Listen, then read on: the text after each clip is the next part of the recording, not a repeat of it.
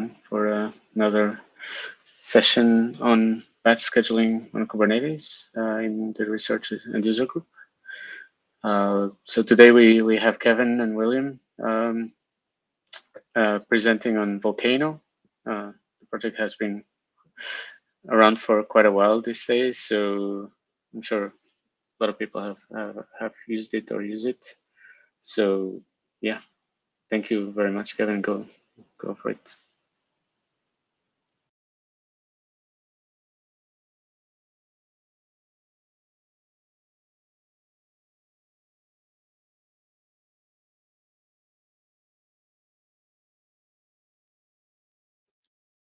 Hello. Yeah, you can start, Kevin. Yep, I was just changing the permissions here. Yeah. While William is still trying to join, I will start first. So, thanks for inviting me. I would like to basically introduce Volcano, how we deal with batch scheduling today.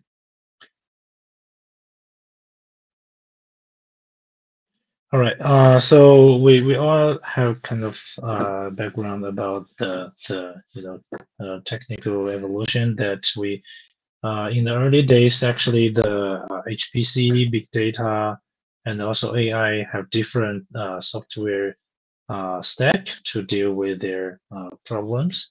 And actually, in the recent years, more and more people trying to put all the kind of different workloads on top of cloud native infrastructure. And from us, we actually started researching in the early time. Actually, the Volcano project comes from the one of the sub project of Kubernetes called KubeBatch. So we deal with the batch scheduling as well as provide the job definition for the batch workloads, as well as trying to uh, resolve the resource management issue with Volcano. And also in the recent year, we have seen more and more users adopt Volcano in their environment to manage batch workloads as well as online services.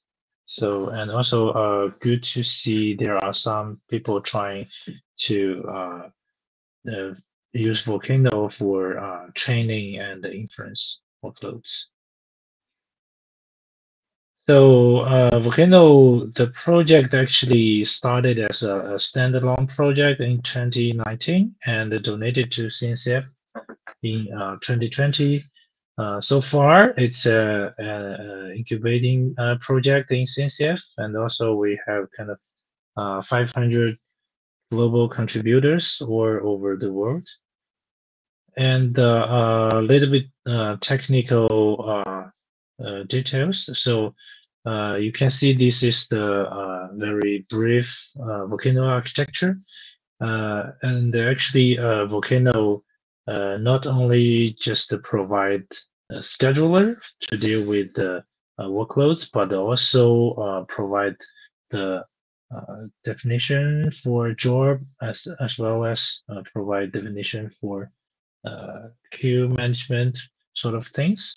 From the ecosystem part, we currently support like TensorFlow, PyTorch, as well as the OpenMPI, and also Spark, Flink, and Ray. Almost every well-known the computing framework, we provide the integration and the support.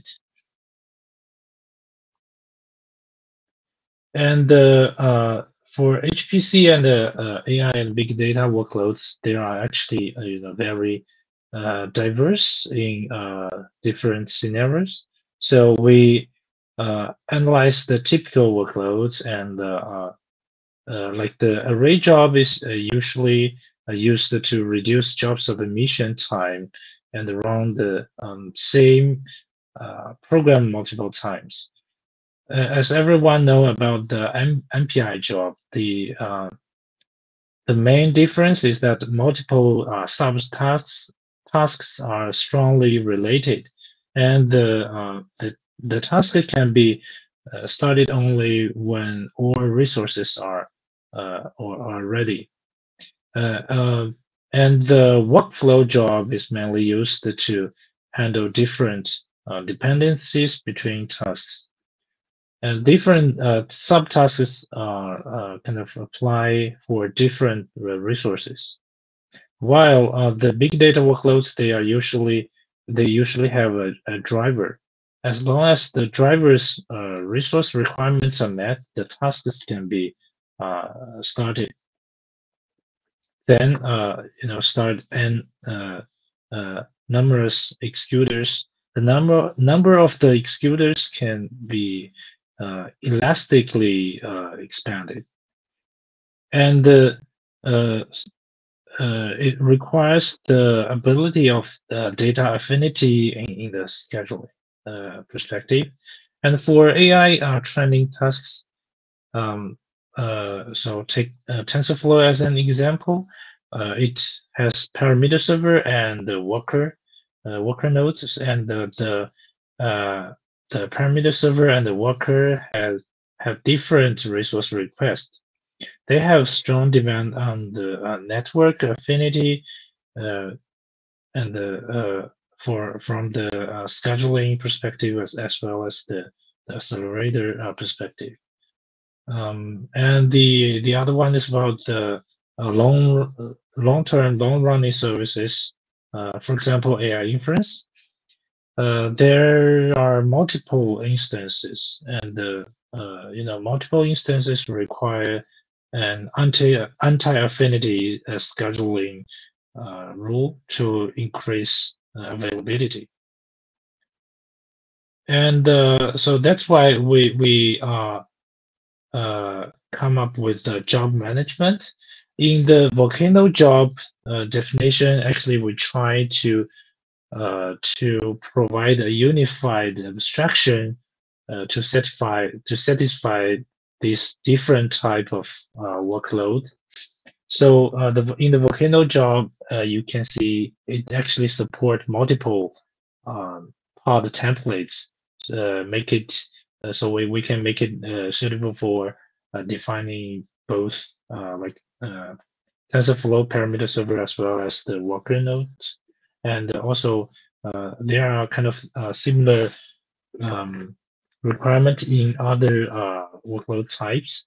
And we also kind of provide a concept called plugins, which is very useful when people trying to define to run uh, the the workloads with Volcano job. For example, the services in the plugin is very useful for pod-to-pod communication, and also like the SSH plugin is very useful for MPI workloads, and also we also define some of the policies to for users able to indicate whenever some error status occurred during the processing. So also taking the MPI workload, for example, uh, we provide the mechanism, we provide the plugin to basically for users to indicate more detailed information. So it helps the different MPI pods to kind of interact with each other during the computing time. And also the job flow is kind of newly introduced in recent releases. It's a kind of lightweight workflow orchestration abstraction, actually. Um, so it supports like if else semantic and also switch case semantic.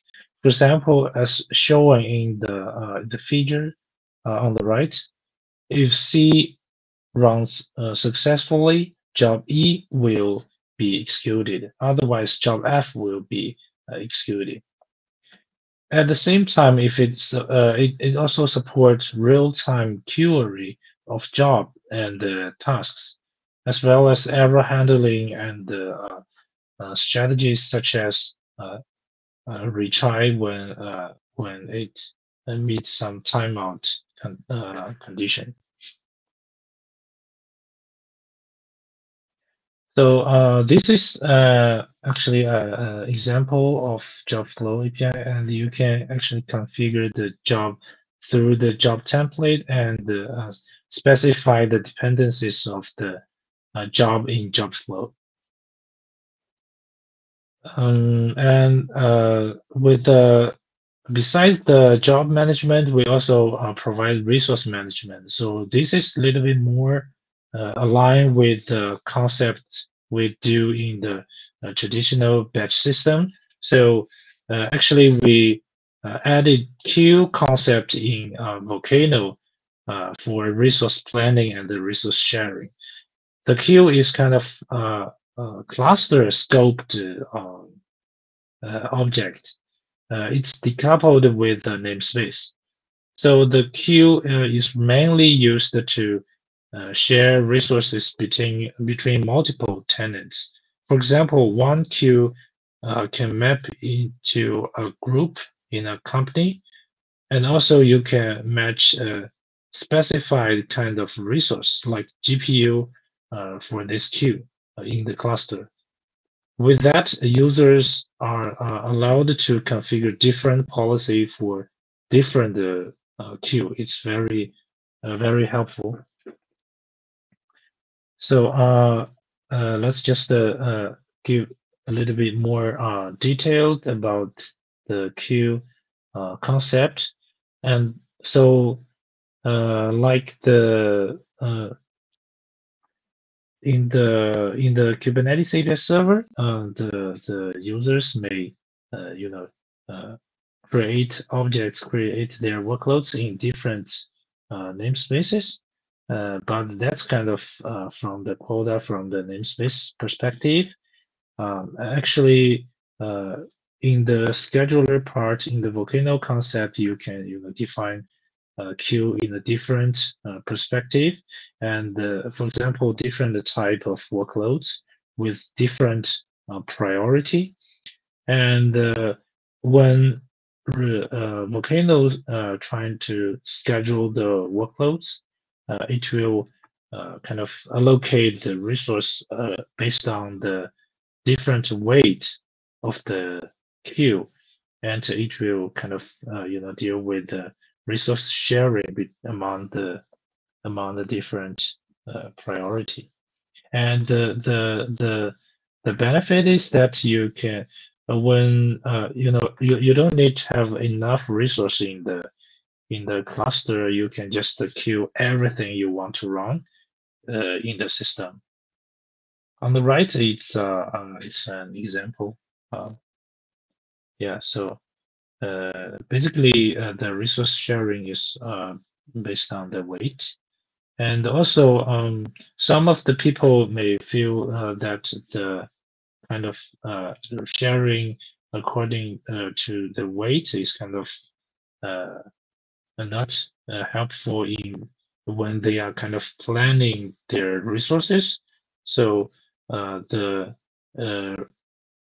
main deserved max and mechanism is kind of a little bit different way. So users are able to kind of define like mean resources as well as the max and the deserved resource for a queue. And then Volcano will automatically uh, deal with the requirement to make sure every queue have the minimal resources kind of preserved for running the workloads, as well as when uh, in a high pressure um, situation, a queue is able to get more resource allocated uh, according to the capacity, the max definition, and the resource can be borrowed from the other queue. So the scheduler will kind of guarantee the minimal resource allocated for the other queue. And also, actually, we are exploring the path to implement the co-location and the subscription. As we all know that more and more users are trying to uh, improve the resource utilization by co-locating different type of workloads. For example, big data, uh, and also the my online services. One of the challenge is to to make sure the online service is always available.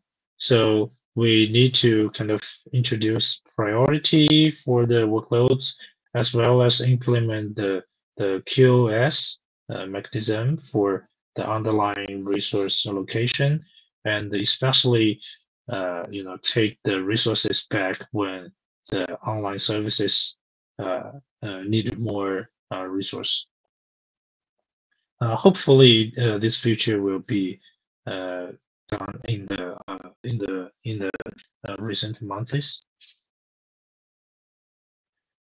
For the scheduling part, actually, Volcano also implemented a lot of scheduling algorithm that is very uh, useful for the batch workloads, and a lot of algorithm are kind of uh, well known already in the traditional batch system.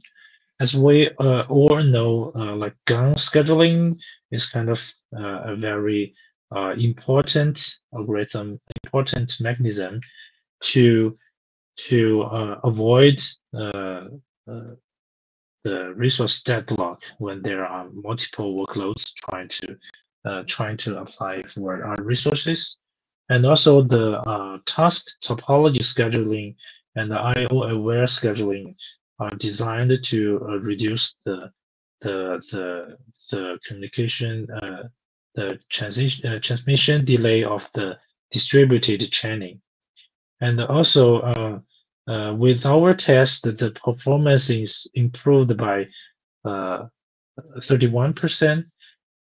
The And also, the mean resource feature is designed to resolve the problem of resource competition between Spark driver and the executor in high concurrency scenarios.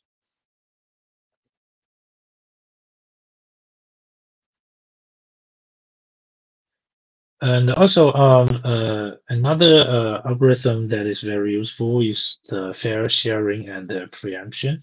So, if you compare to the Kubernetes default scheduler, we know it's a kind of scheduled part by part, all the time, and it's kind of actually potentially make the smaller part uh, easier to success because the smaller amount of resources is always easier to get.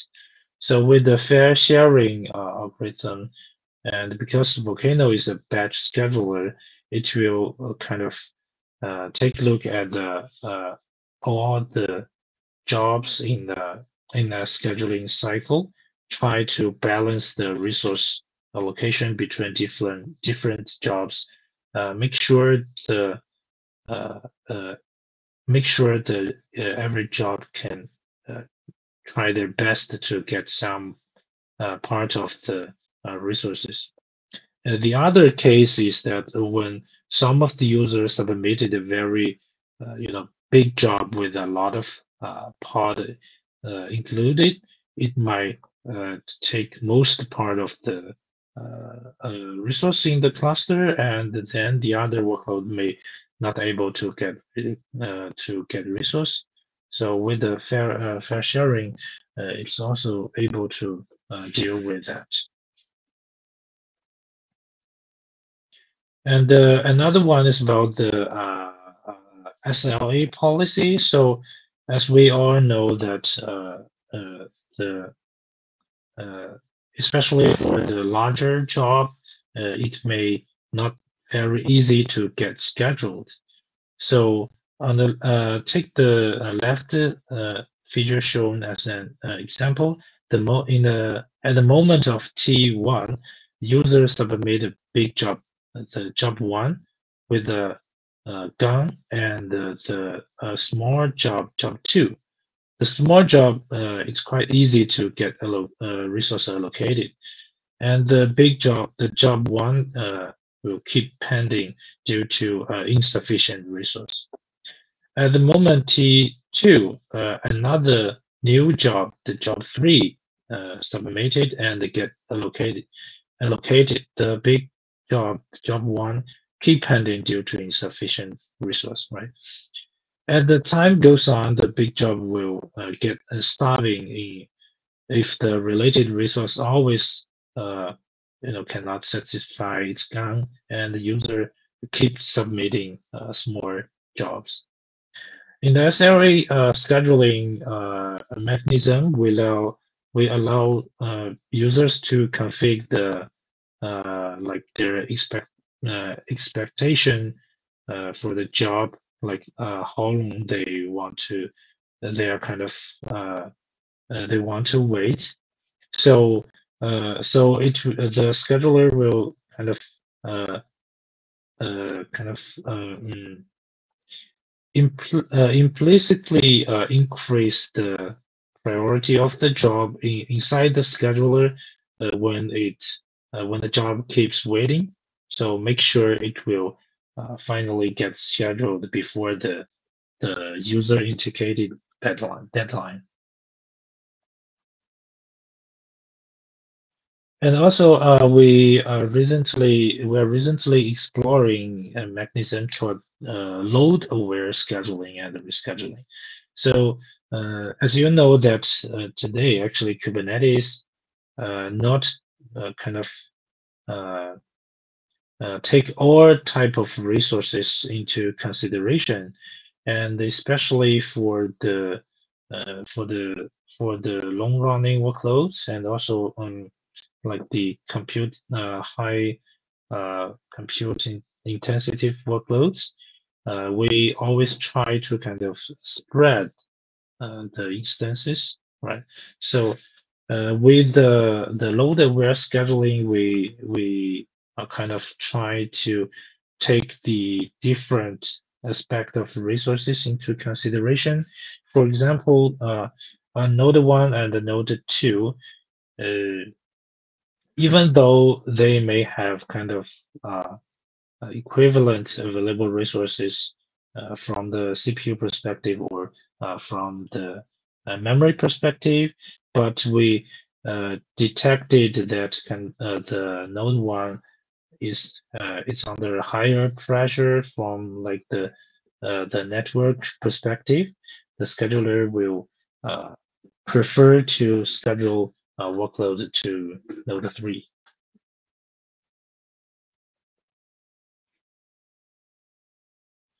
And also, as we know that data analysis is a key factor in the intelligent application. So, how to leverage native technique and Spark to handle the more efficiently is a very interesting topic. As we all know that actually Spark began to support Kubernetes from 2.3 in 2017. Actually, it started uh, very early. However, for during a long period of time, the Spark on Kubernetes lacks of batch scheduling functionality. Only pod-based scheduling is supported. So during 2019 and 2020, Volcano integrated with Spark operator and also Flink operator to provide the job-based batch scheduling. In 2022, actually, Volcano and the Spark contributors worked together to uh, support the batch scheduling for Spark. And with that, Volcano became the first batch scheduler in Spark uh, 3.3, which provides job-based scheduling capabilities such as job priority, job queue, and also fair sharing among jobs like that. Uh, so how to use it? Actually, in Spark, you can easily enable it by specifying these parameters when you submit a job. You just need to specify the scheduler name with to make sure it gets scheduled by Volcano scheduler, and prepare a job group template in which you can fill the required parameters for batch scheduling, such as the job priority and the name of the queue. Then the Volcano will do the rest of the work. Actually, we so far we have implemented a lot of scheduling algorithm. Um, yeah, I won't introduce them into details, and we all have documents on our GitHub. You're welcome to dig into more details.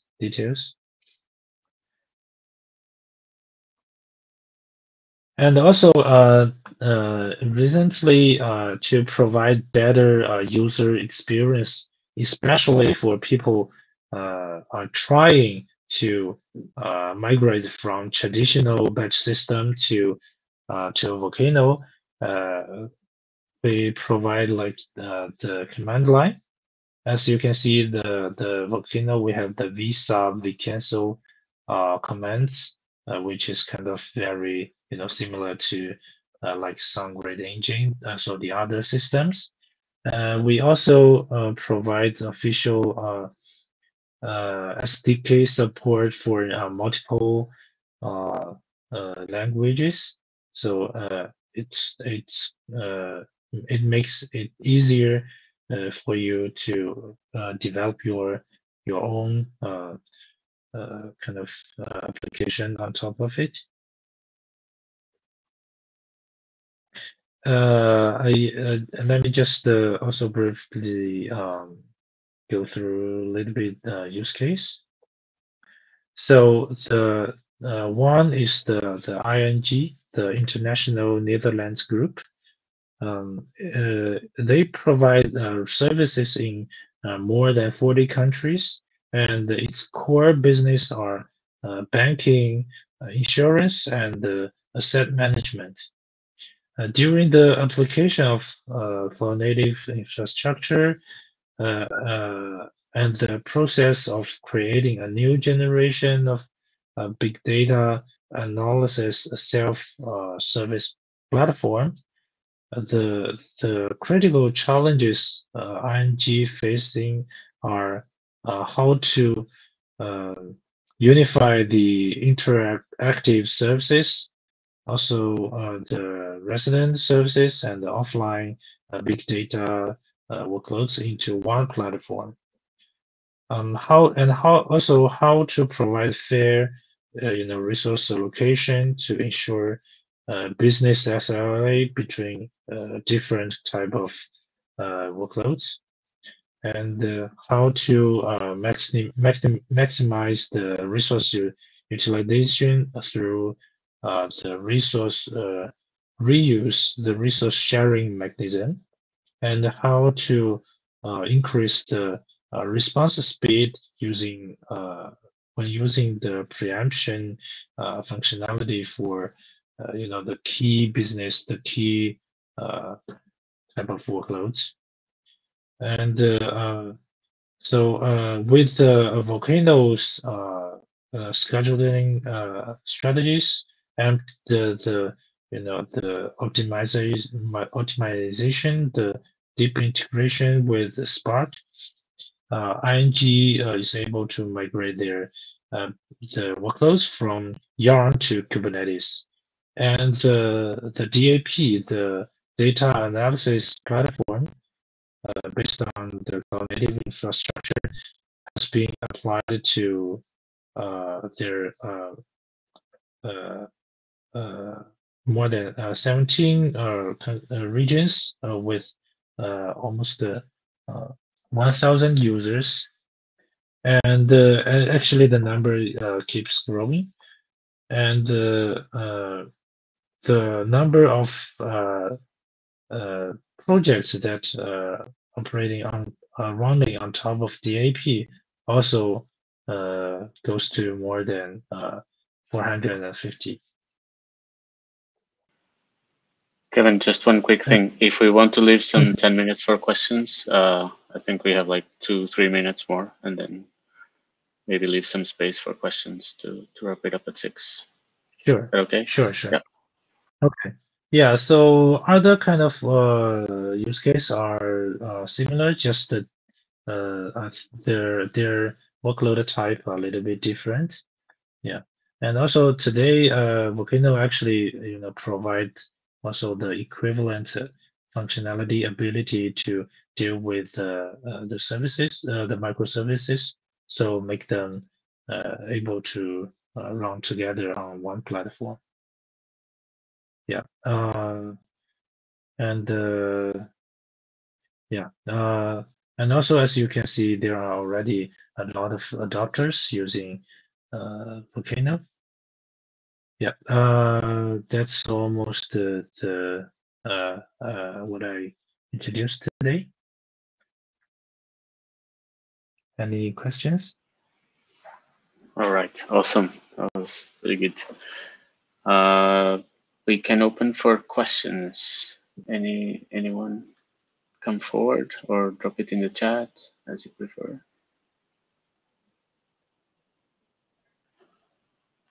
Brian, go ahead.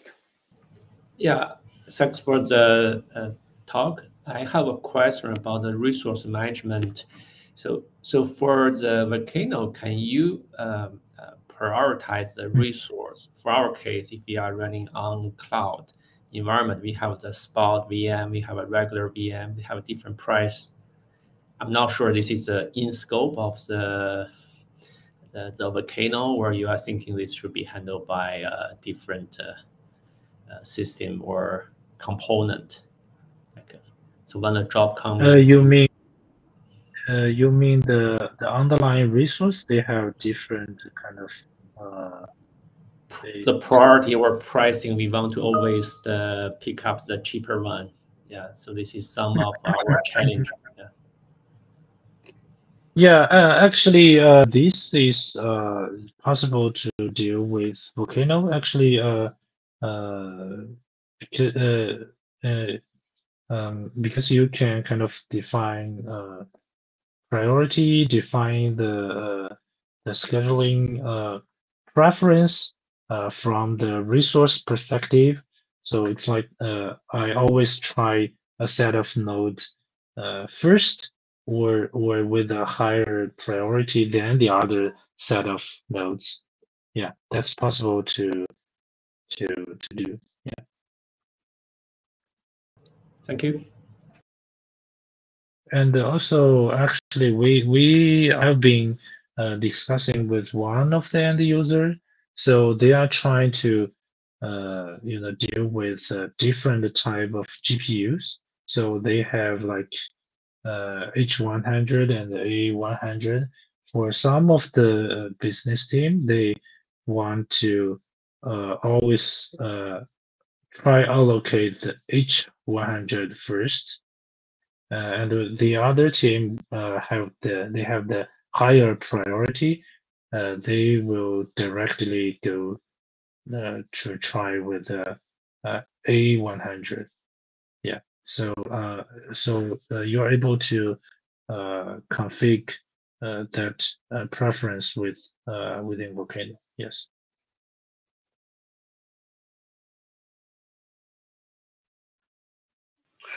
Thank you. Other questions? Piers, go ahead.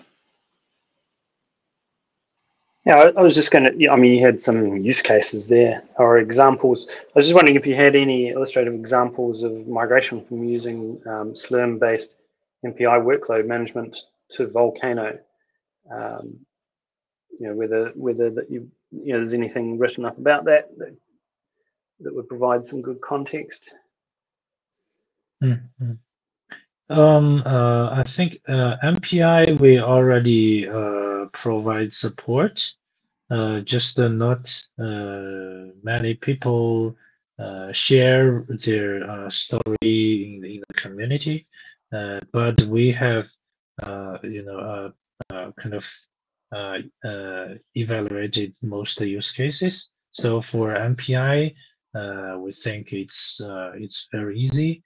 For Slurm, we are still investigating because Slurm there are a little bit more issues we need to deal with, we need to resolve.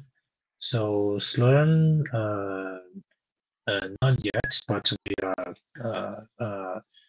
kind of looking on the solution. Okay, so yeah, because one of the catches, well, I see and hear regularly is, oh, but Slurm has out of the box integration for Singularity, and so to my mind, if we're going to move truly to sort of a more of a cloud native pattern, then you've got to find an answer to that. We've also got to find a migration path for people who are used to scheduling jobs through Slurm, to something like Volcano or whatever else is chosen.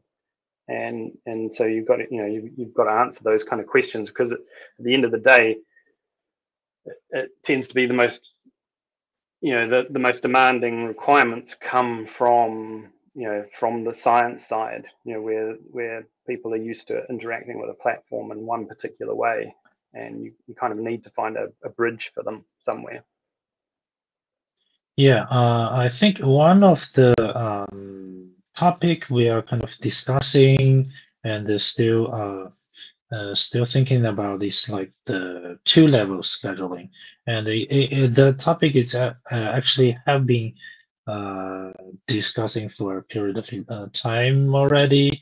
Even in the early days, it's like Slurm has its own scheduling, and if we are kind of also thinking maybe the easy way is just to try to deploy Slurm on top of Kubernetes, and like make take the Kubernetes pod as kind of a node for Slurm, and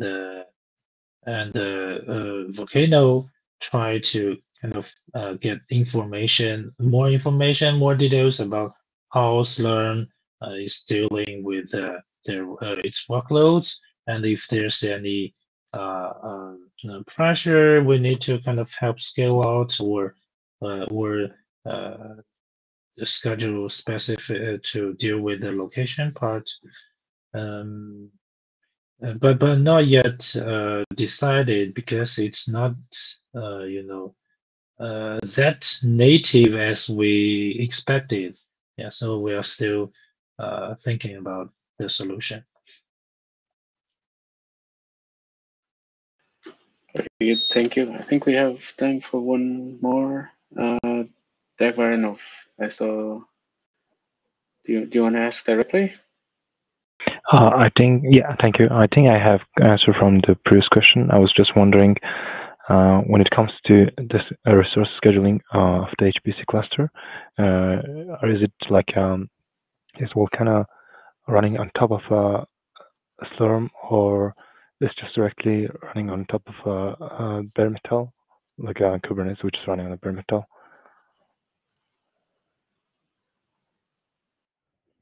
Yeah, so for Volcano, as you can see today, we kind of provide actually the scheduler as well as the controller to deal with the like queue, job, and also like job flow and the pod group. So basically, the deployment model is really same with Kubernetes. You can think Volcano just have some extra components running together with Kubernetes. So it really depends on how you want to run Kubernetes. Yes. Thank you. Right. Thank you. Another question. But then I will sneak in one because we still have 3 minutes. You mentioned IO aware scheduling at some point. Mhm. How does that Yes. work? How is this exposed somehow on the topology of the cluster, or how does the scheduler know about how to optimize the jobs to where the IO would be ideal? So actually this one for the load aware, we need to integrate with Prometheus, and the user need to kind of Right. identify what kind of resources they want to observe. And so basically Volcano will kind of take all the resources into consideration to kind of check different pressure, the pressure degree of different nodes. And so Yeah. basically it adjusts the kind of score of different nodes. Right. I didn't mean high load. I meant IO. I think in the previous slide you were talking about optimization Oh, sorry. for the data. I don't remember. It was before. Yeah, this one you Still mean? before. I think still before. Right. Oh yeah, test topology IO aware scheduling. How does that? You mentioned minimize transmission delay and improve performance for IO intensive applications. So How it's done? actually, so this one is the because like in TensorFlow, the worker always need to kind of talk to one of the parameter server, right? So like in the example, if we kind of have multiple parameter server in one of the node, while a lot of worker node in the other nodes or rack, they are kind of they have a longer network path to communicate. So in Volcano, we're kind of automatically detecting the parameter server relationship between the weather, the worker node, to uh, to make it scheduled separately, spreadly among.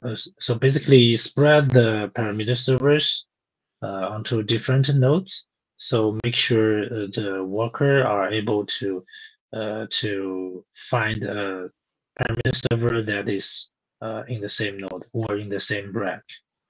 But actually, from the network perspective, there's some extra work need to be done to Exactly. make sure the worker talk to the nearest parameter server. Okay. Yeah, I guess that was my question. Like, also, I guess you label nodes with things like the rack or something like that, and then use those labels for scheduling. Makes sense. Yes. All right, and that's the hour. So thank you so much, Kevin. This was super interesting. We will continue with the topic of batch the next time. So in 2 weeks, still not confirmed that we might get another presentation in this topic. Just a quick reminder, I mentioned this at the start before recording, but if you have suggestions for topics to be covered next and speakers, please reach out and we'll chase them. So thank you very much again, Kevin. And we can follow it up on Thank you. the Slack channel as well if you have additional questions for Kevin. Thank you. Have a nice evening or day, everyone. Talk soon. Thanks, Kevin. That was great. Thank you. Cheers. Thanks, Ricardo, for organizing. Cheers. Yeah, thank you. Bye-bye. Bye.